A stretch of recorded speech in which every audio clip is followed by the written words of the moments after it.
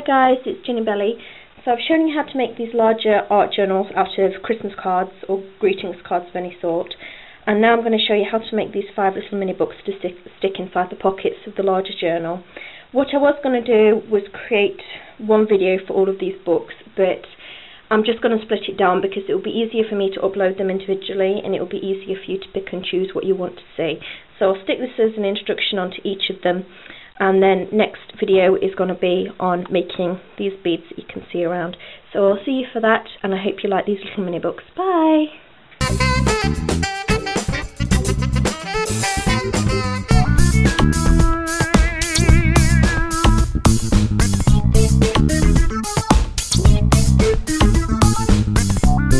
Right guys, the pamphlet stitch. This stitch is really simple, but it's the one that I would recommend if you are interested in bookbinding because it's a really good one to start on and it's very versatile.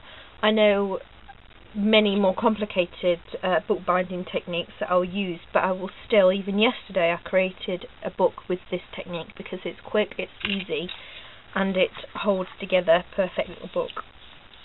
So what I have done is I painted the card and I have just kept it quite large so that you can see this one, and I've poked 5 holes in, one directly in the centre, one about ½ an inch towards the ends, and then in between the centre and the ends I've done another hole. I haven't measured it, you can do if you want, but for something like this it doesn't matter if the hole is 1 millimetre or 2 out, it really does not make any difference. So go in through the first hole, the middle, and then go either side into one of them. I find it easy to hold the thread with your thumb so that you can keep it taut. Go into the top one and then go back into that one that you just came out of. Now make sure as you go along you pull out any excess to make it tight. Then you go in by skipping the middle hole and going directly into the one adjacent to it. Go into the top and then back into that one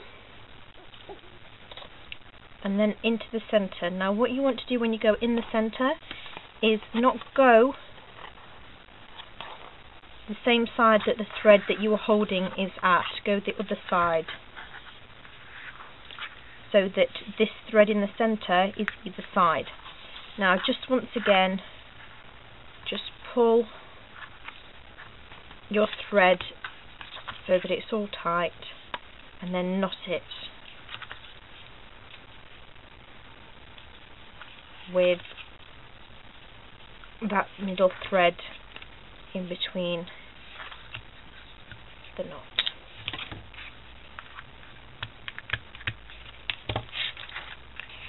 And there you have it, a perfect little bound book